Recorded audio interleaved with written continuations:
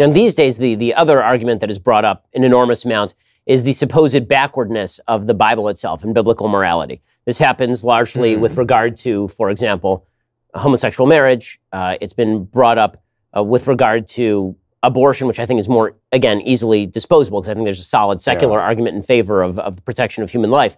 But homosexual marriage is the one that most often comes up. You also hear arguments that the Bible permits slavery.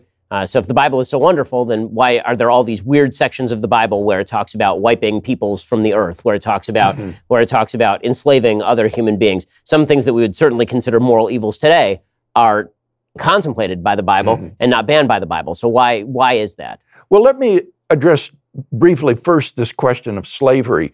When we hear the word slavery, Ben, we think of slavery as it existed in the American South.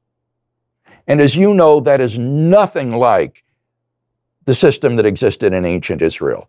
In ancient Israel, there was no social safety net sponsored by the state. There was no poverty program.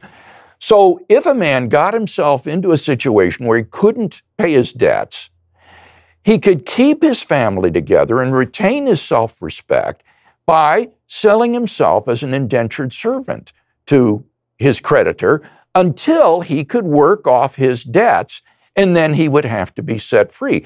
After 7 years, he had to be set free in any case. So this was really a form of indentured servanthood. It wasn't slavery as we think of that term. This was actually an anti-poverty program.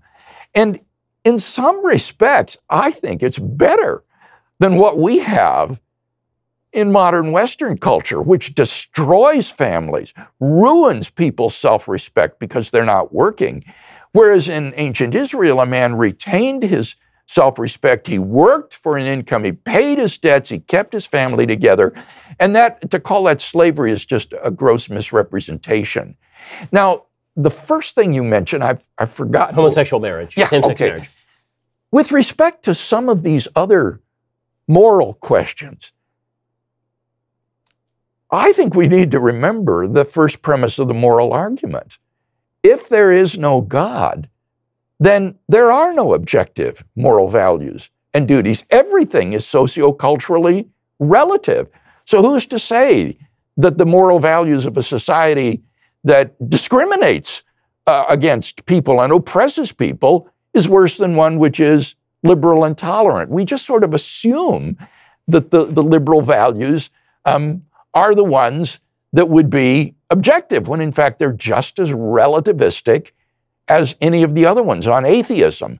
So if we need God to be the anchor point for objective moral values and duties, we cannot escape the question, when thinking of moral right and wrong, well, what does God think of this? And if God proscribes something, it seems to me that's entirely within his right. If God were to say, thou shalt not eat beans, or thou shalt not eat pork, that would be our moral duty, and we should obey it. That is his prerogative as the moral lawgiver and the supreme good. And so if God says, my plan for human sexuality is heterosexual marriage, that's his prerogative. And there is no basis for calling that, I think, into question.